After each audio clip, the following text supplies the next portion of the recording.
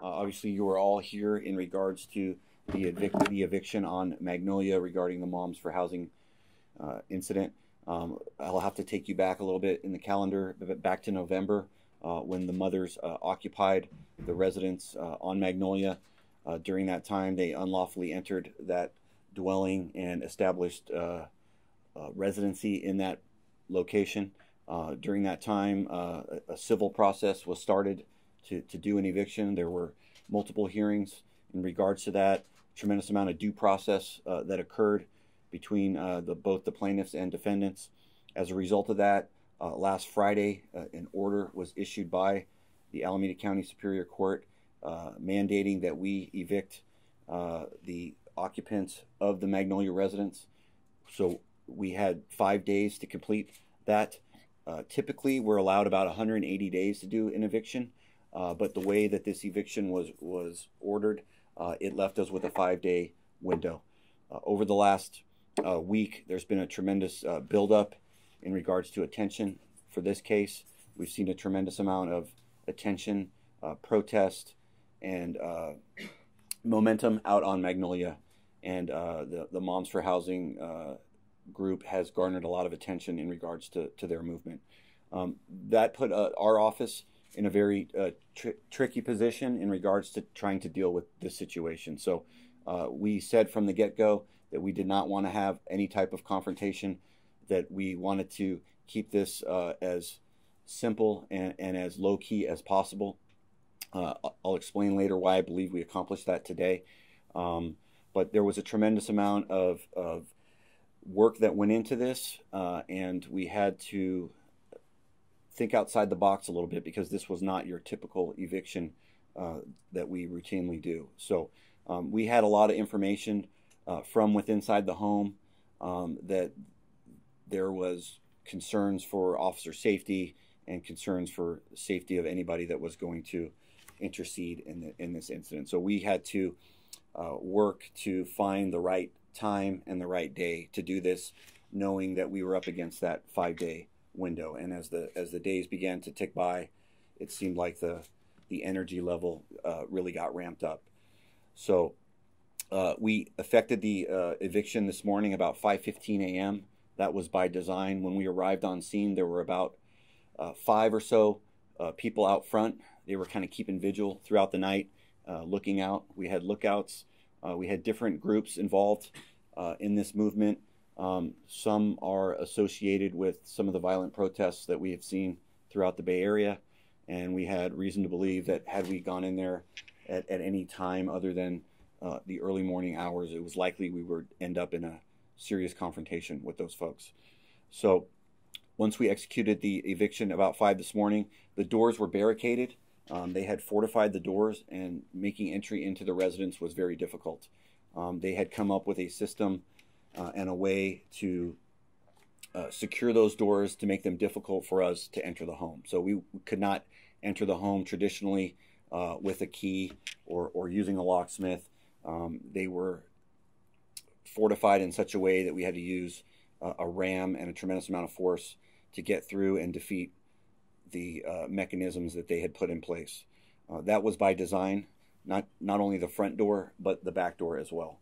And so once we were able to open the door, we then made multiple announcements into the residence. We had an idea that there would be several occupants in there. Those people acknowledged that they were inside, and they let us know that they would not come out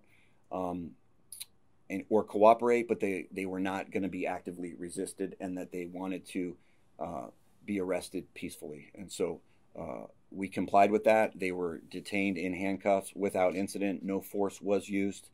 And then they were brought out to awaiting patrol vehicles and are now being booked into Santa Rita Jail. About that time that we had the eviction kind of complete, a call went out to a lot of the activists and the protesters who've been involved in this. And during the course of the next hour or so that we were on scene, a tremendous swell of people from around the area came in and began to protest. We did encounter quite a bit of hostility from those folks. Most of it was verbal. We did get some things thrown at us, and there were some threats from people in the crowd, but our personnel showed tremendous restraint in regards to dealing with this. And there was no significant incident of force. There was no injuries that were reported.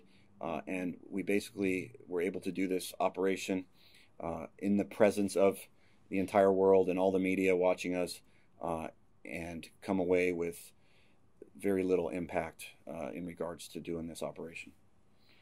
I'm going to open it up for questions now. I have already shared a list of, there's 3 individuals that were arrested, 2 females, which we believe are part of the Moms for Housing group, and a male that was also in the home with them. I can get you those names a bit later if you don't have them already. I will open it up for questions. I'll start over here. So you say you had reason to believe that the safety of officers would have been put into question. What was the Well, there was multiple safety concerns. Number one was the children that we knew were in the home, but during the course of the last week, they had made a good decision to remove the children from the home, knowing that it was leading up to the final 5 days. So we really appreciate Moms for Housing for removing the children from that situation and kind of bringing down the level of concern, at least for us as law enforcement. Our second concern was the residents in the home.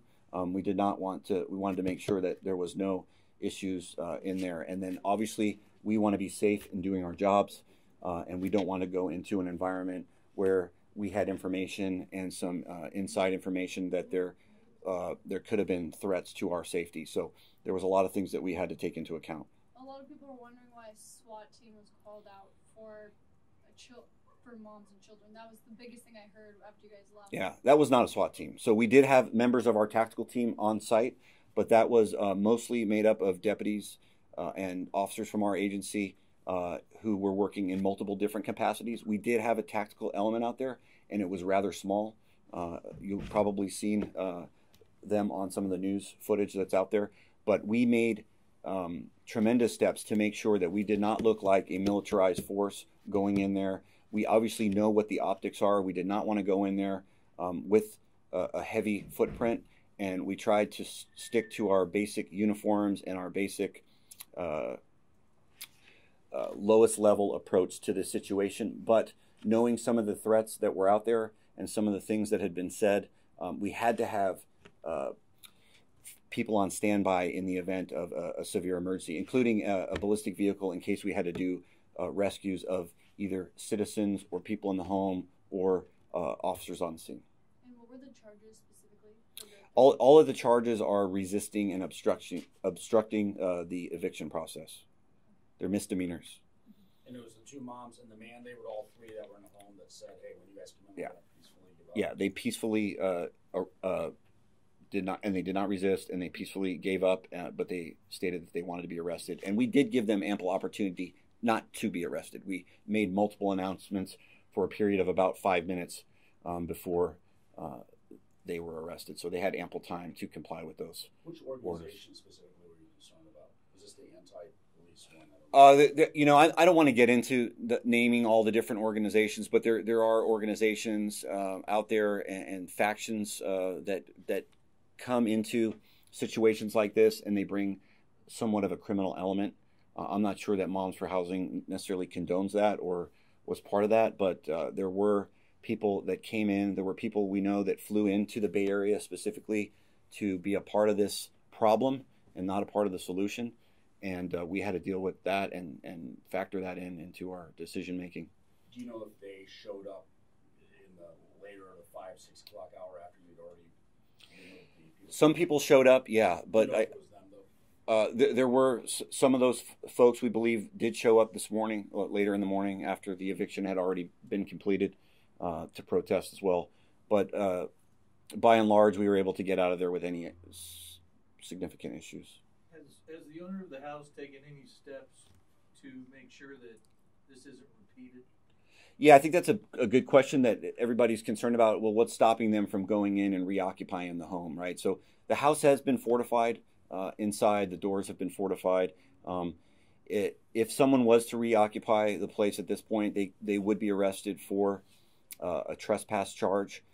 It would be up to the city of Oakland and the Oakland Police Department to enforce that once that complaint is brought forth by the owner. So the sheriff's office strictly was involved in the civil process of the eviction. It would not be our duty to go back and make an arrest for a trespass. That would fall in the Oakland Police Department.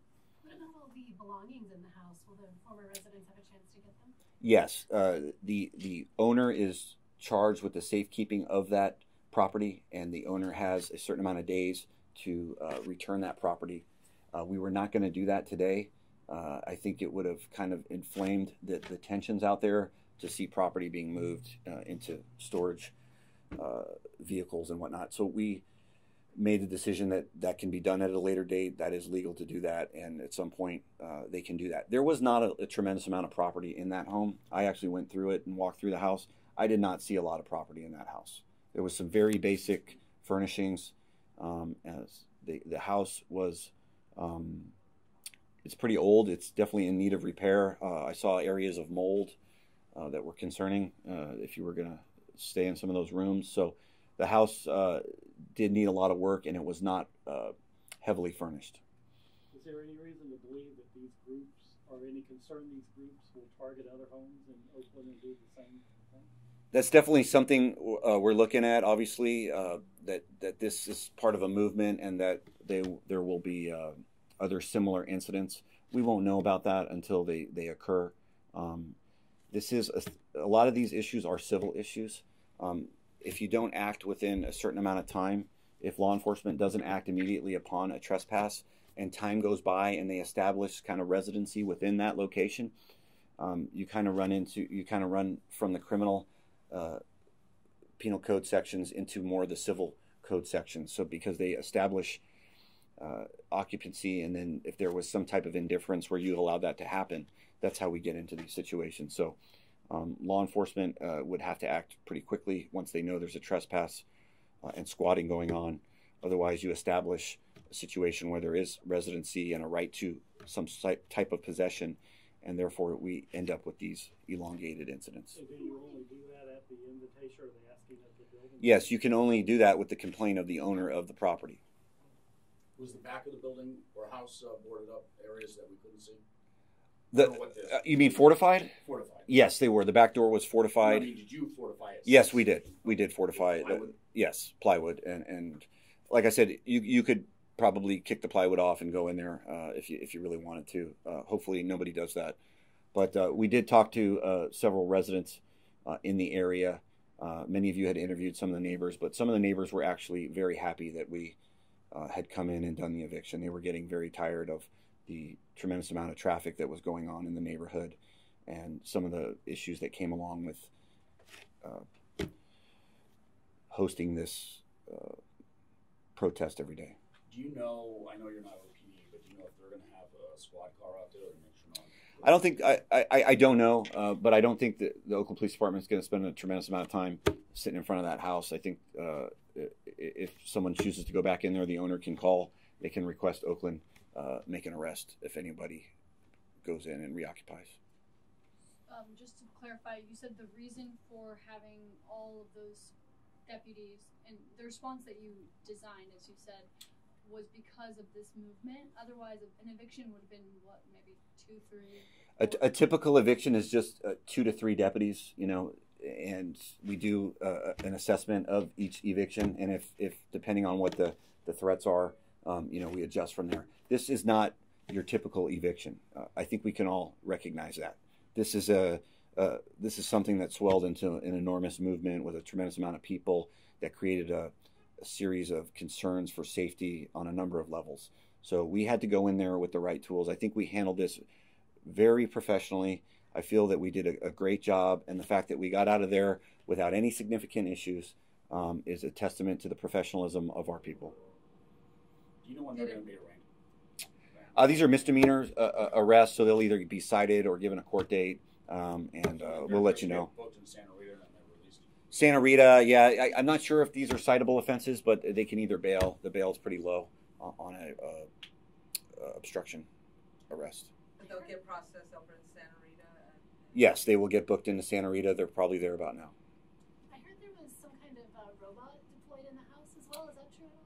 Yes, we did. We did put a robot in. One of our things that we do in a situation like that is we want to kind of start remote, stay remote, and not create a situation where we're going to get into some type of escalation of force. So we try to use technology. We used the robot just to go in, look around, and it was able to give us information and kind of give us a little bit of a layout. And so the people in there saw that, and it helped us. It's just a tool that we use, and so it helps de-escalate situations and helps give us a little bit more information as to when we go into a structure. There weren't any weapons or anything illegal inside the house? We did not see any weapons or any type of contraband in the house that was of concern. So the stuff that you were initially worried about wasn't there? What No, like, how you said you had gotten information of, like, there could be... Well, we didn't expect there to be, a cache of weapons in there or anything like that, or anything. So that was never a concern. But there were people on the periphery outside of the home that we saw coming and going with backpacks, with clothing and other methods and to hide their identity. They're people that we've often encountered in some of the protests that we've seen throughout the Bay Area, and they are often associated with disorder and disorderly conduct. Can you estimate how much your enforcement action and the fortification of the house is going to cost taxpayers? I can tell you that it definitely will cost money. We actually have discussed going back at the corporation that owns the home and charging them for all of the fees that have been associated with this. And so that is something we're looking at. It's sending the corporation a bill for all of our services that we provided. And that will be probably in the thousands and thousands of dollars. And hopefully we can recoup some of that cost. Tens of thousands? Tens of thousands of dollars have gone into this situation. I know it's like technically it wasn't a tank, maybe you have another label for it, but the impression for people who don't know the difference between what things look like, to the public it looked like the SWAT team, a tactical army team, because they had those kind of fatigues. Can you address that, I guess? Well, first off, we're law enforcement. We're not the military, and so we don't have tanks. We don't have armored cars. We do use ballistic vehicles. They help keep us safe when we have to go into areas. They also allow us to put victims in there and transport them to hospitals, and they also allow us to store our equipment. So they're often described as these military type vehicles, but they're not. There's no offensive weapons on those vehicles. They're strictly for protection, and so they're ballistic vehicles. They're routinely used throughout the country every day to keep people safe.